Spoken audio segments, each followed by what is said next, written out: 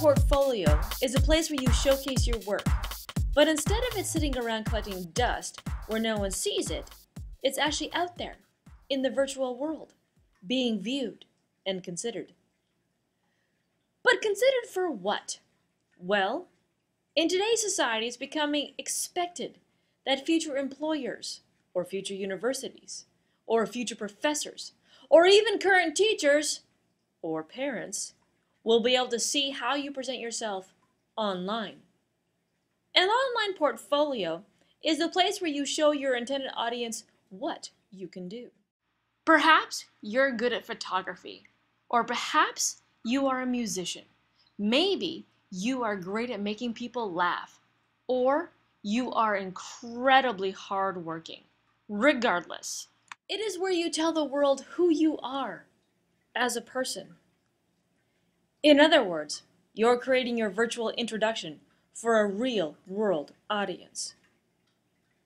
But before you rush out and launch into creating your online portfolio, you need to consider what is my purpose and who is my audience.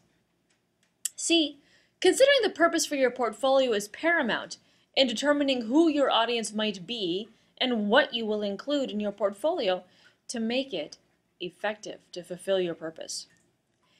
If you're creating your portfolio for a class assignment or project, for example, be sure to consider that your teacher, other teachers, administration, classmates, and most likely your parents will see your portfolio. You may want to be sure that your sentences are perfect, your images appropriate, and the overall portfolio addresses the rubric to the letter.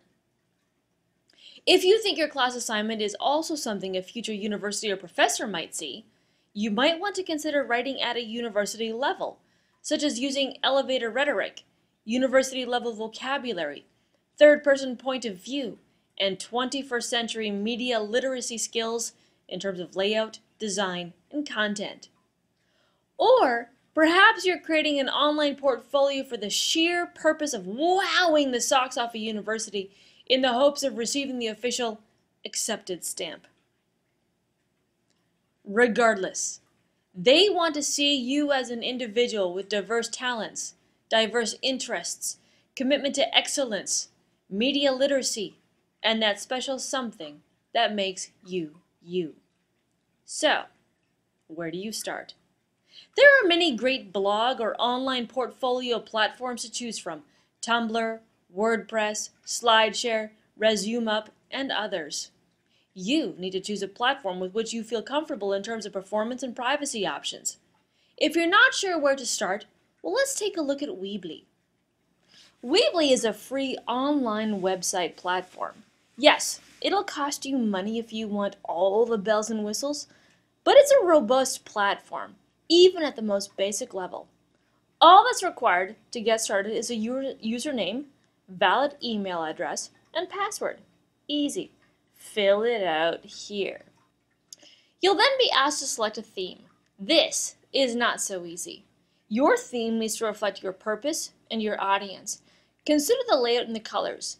Do you want architectural black and white, such as this over here? Or do you want colorful and playful, such as perhaps this one right here? Who knows? What font do you require? Do you need something elegant? Something structured? All factors need to be considered and influence your theme choice.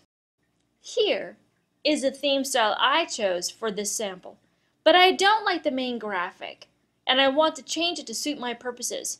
I am showcasing my degree's title, Education, Media Design, and Technology. I'm picking up on the word technology. Technology, 80 years ago, was the radio. So that's what I want to include as my main image. Here, let's change this. Let's go to Edit Image, click, Edit Image, click, and then we go, oh, okay. So I want to remove this image. Yes, I do. Remove image. But then I want to add an image. And so let's upload that from my computer. And I want to have this one right here because I've already prepared this for this purpose. And there we go. Hopefully it's loading, and there it is. So this image now reflects what it is that I want to showcase. So I click OK. Alright, so now the image suits my outlying message or topic of my portfolio, and the next step will be to start populating the site that, through images, words, and arrangements, works to present a cohesive message. So, what is your purpose? Who is your audience? What is the message you want to send? If you figured this out, then you are well on your way to building your online portfolio. We'll continue our discussion and tutorials about the online portfolio and how to create a portfolio that's right for your purpose and audience. But in the meantime, get started on setting up a Weebly account or using a platform with which you're already familiar. See you next time. Bye-bye.